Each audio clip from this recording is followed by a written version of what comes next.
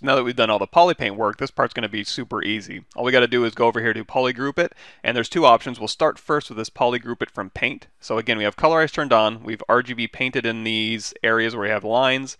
And now when you click on this, and then you turn on Polyframe here, and let's go ahead and turn off the line option in Polyframe. You're going to see when I turn Colorize on and off, wherever I had poly painted on my mesh, it put a polygroup line right down the middle of that Polypaint.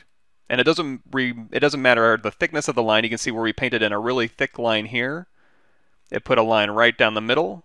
And where I painted a really thin line here, it put a line again right down the middle. You're going to notice it didn't put a line around these objects here because there's no real border there. If I had painted white inside the star and inside the arrow here, it would have found a border here and put a polygroup line around it. But since there isn't, it went ahead and just ignored those.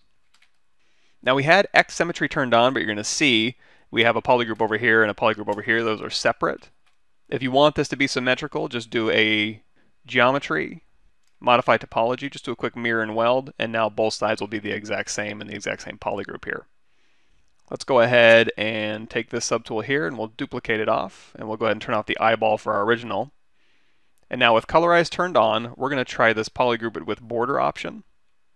And now you're going to see what it does when I toggle this paintbrush on and off. It went ahead and did the exact same thing. It gave me polygroups on both sides, and even though I had X Symmetry turned on, these are separate polygroups over here. But what it did was wherever we painted in black, it went ahead and isolated those as its own polygroup as well. So you can Control-Shift-Click the painted polygroup border here. You can Control-Shift drag to invert that, and now you just have your panel lines here.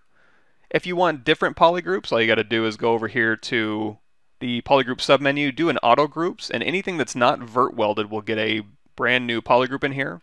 And you can mix and match these however you want. So if you want these two sides to be the same, hold down Control-Shift, isolate this polygroup, Control-Shift drag, Control-Shift tap this polygroup, Control-Shift drag again, hit Control-W to group mask clear masks, and now those are both the exact same.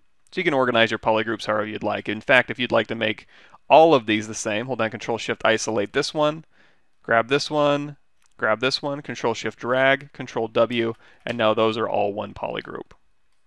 And you're also going to notice, if we go back up to our subtool menu and we turn on Colorize, so again, it put a polygroup line and included the border this time, and it also included these shapes that we masked out.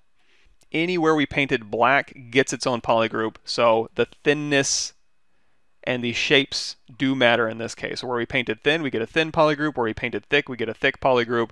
And where we just masked in shapes and filled, we get those as a polygroup as well.